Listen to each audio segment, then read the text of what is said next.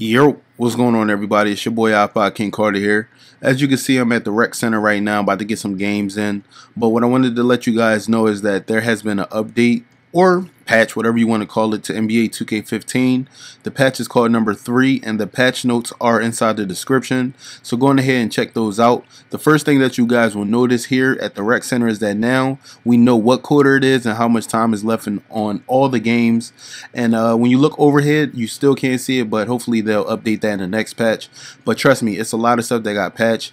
I'm looking forward to no more zigzag, no more just reaching in and, being able to take my cookies, if you're a legend 1 or 2 or whatever it is. But I'm going to see you guys at the rec center, man. I know a lot of people want me to live stream. I'll be on Twitch probably in a few. Look out for that. But this is IKC signing out, man. I'm going to holla at you on the next one. Peace. Yeah.